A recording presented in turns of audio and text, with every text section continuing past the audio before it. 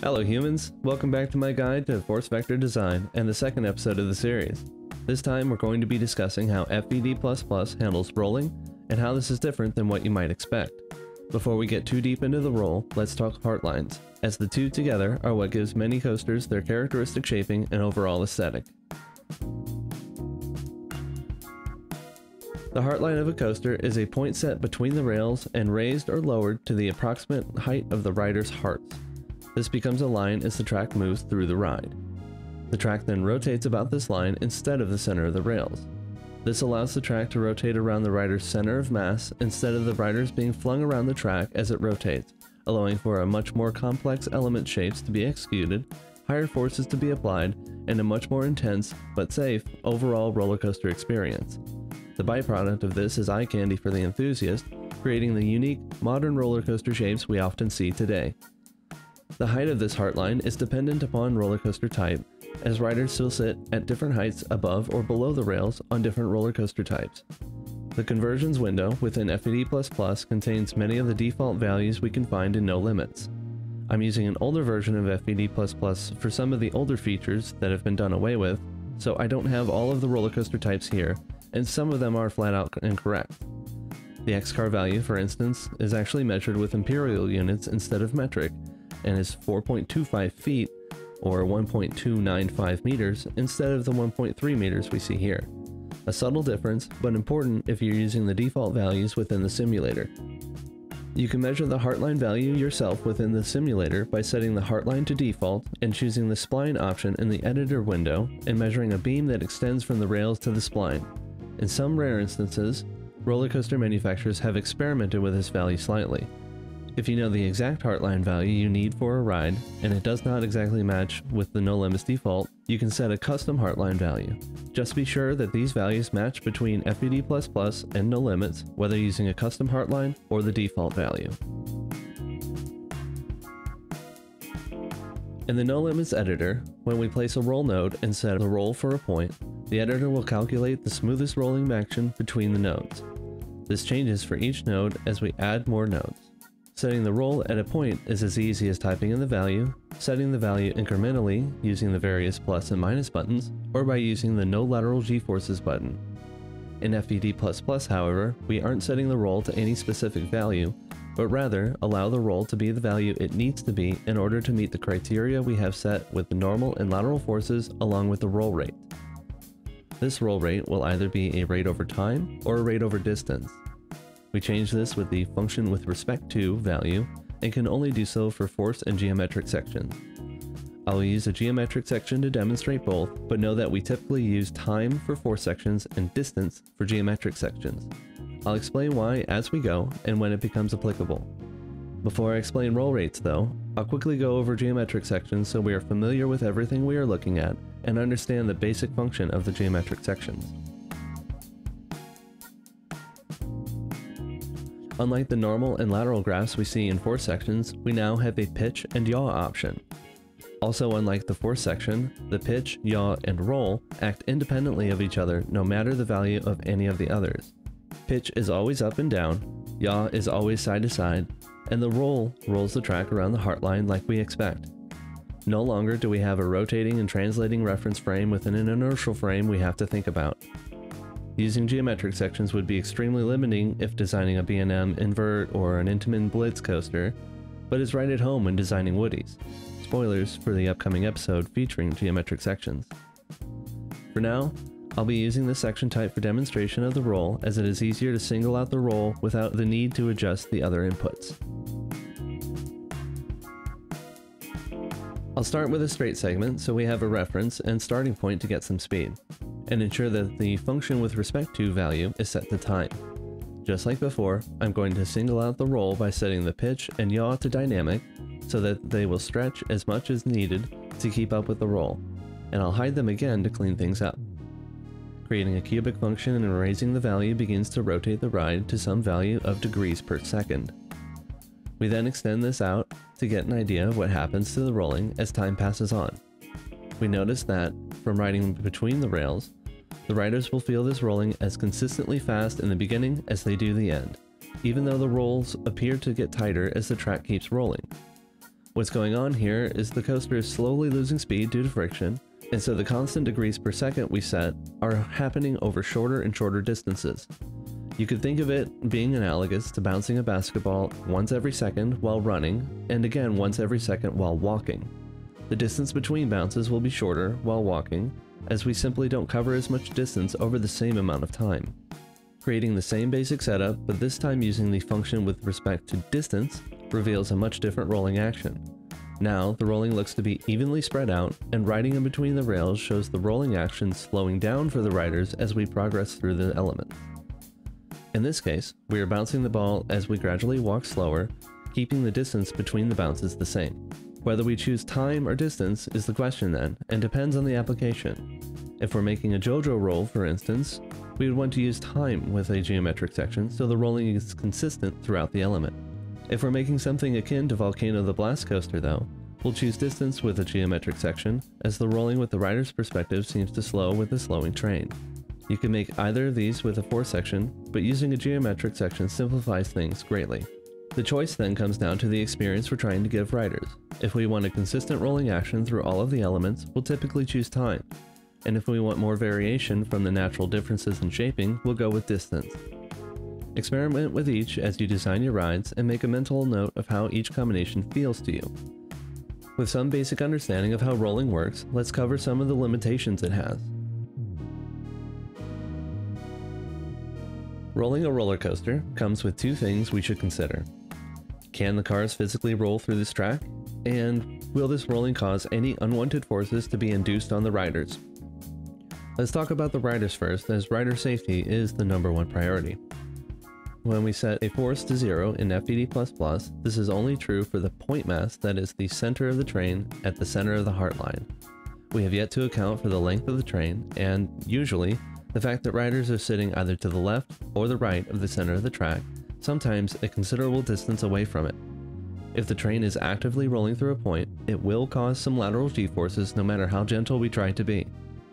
This is minimized by setting the Heartline correctly, but can never be eliminated due to the nature of rolling motion. Thankfully, our intuition can lead us in the right direction, as this effect is more drastic the more aggressive and quickly turning the section of track we are working on is, so we know where to be more careful, and where we can get away with ignoring it. As you design and test your rides, you'll begin to learn where this line is. The line is wide and very gray, and varies depending on ride type because of Heartline placement and element choice, and overall intensity. There is way too much nuance to cover in a single video, but I hope this gives you the tools to reason through whatever you're trying to make.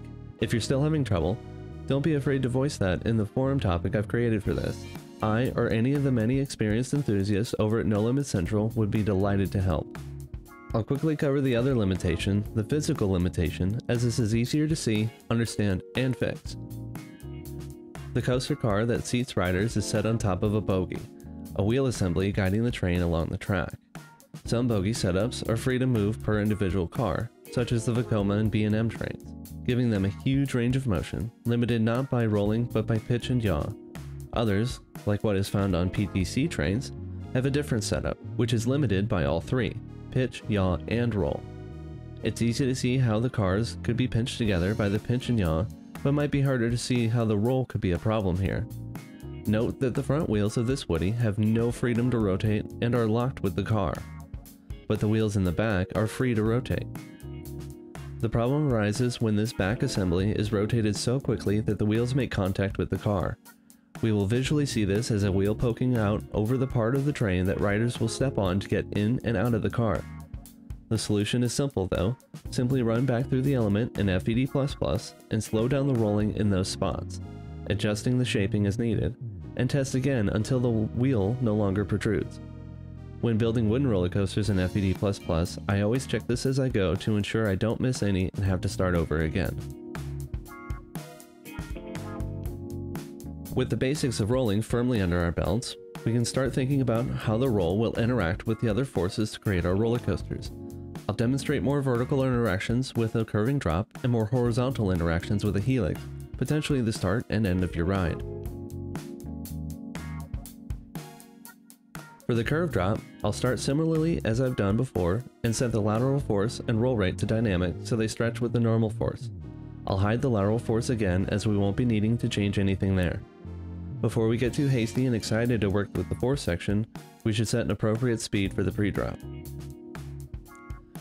We may think that lowering the normal force to 0 is the first step here since we want to go down like we did with the hypercoaster in the last episode, but this isn't necessary here as there's another force that is already 0, the lateral force.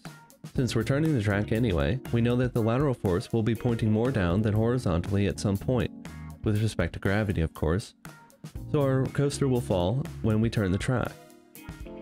We start with a cubic function to get the roll started and extend it out using the normal force. Small note here, I like to adhere everything to the normal force as I find it easier to gauge what the track will do as I extend it out. This also makes rolling adjustments appear further down the track as you make changes. I would encourage you to develop your own style though if things aren't working for you like this. We all think of things and tackle problems slightly differently.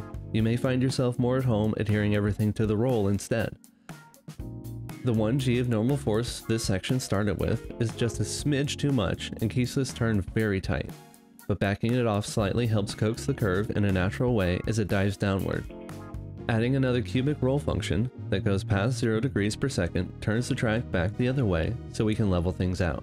We can round out the drop with some positive normal force and stop the rolling motion with a cubic returning to 0 degrees per second, adjusting the length values here to end up near 0 degrees by the valley of the drop. And with those few basic ideas put together, a nice, smooth B&M drop is made. You can fidget and mess with these values to your heart's content and you're happy with the shaping. Experiment with faster rolling at different parts, stretching the normal force to apply the forces more quickly or gently, or do the same with the roll rate and feel out how time stretching works here. You've got the basic tools to start here. Now it's up to you to experiment and really dial in your craft. After a bit more time, here is my drop put through the simulator.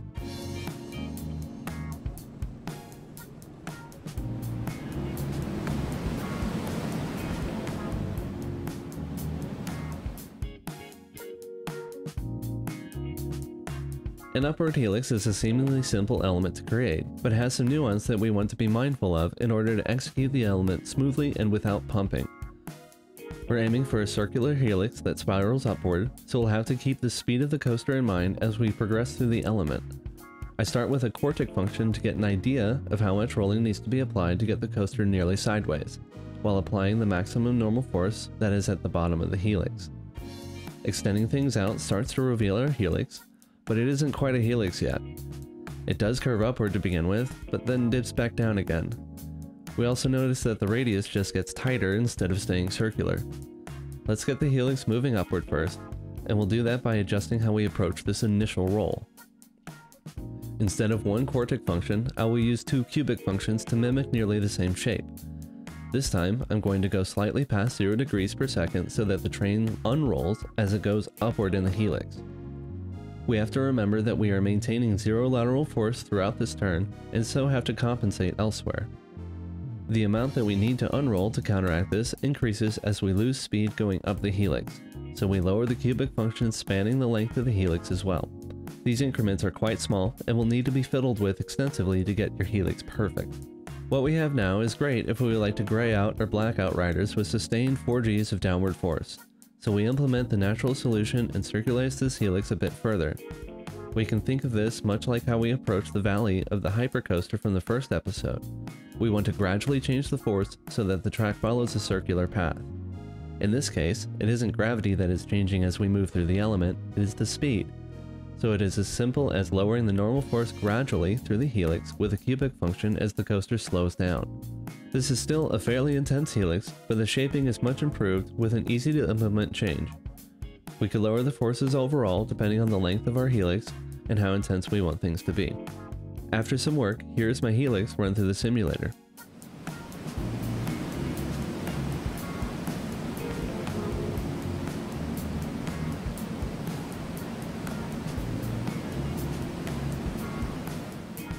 Congratulations, you now have all of the tools you need to create your roller coaster using force sections. Okay, I know it's not going to be that simple for everyone, but I promise that it is true. The only thing left to do is to practice and experiment with how these graphs influence the shape of your roller coaster. Take things slowly. Run your ride through the simulator after every element you design and run it through as you make changes. As you do this, place the camera in places where you can see the train bending, moving, and rotating as it flies through your track, and note places where things look good and where things look bad. The more you work with it and observe the things that happen when you make changes, the better you'll become. Don't get discouraged either. It took me several hundred attempts, at the very least, to really figure things out. I've tried to summarize the concepts I found most helpful in my journey. There is much more that can be applied though, so we could certainly dive deeper in the comment section of any of these videos or the forum topic I've created, which you can find in the description. I hope that I have provided a good kickstart to your process of understanding force vector design. This won't stop here, but I will take a small step to the side to dive deeper into geometric sections, and then a quick tangent into how to blend force sections with geometric sections and vice versa before going to more specific element shaping. So stick around, we have much more to learn, but I want to see you going out there and practicing right away. You have everything you need to make something great. Thank you again for tuning in, and until next time, be safe, be healthy, be kind.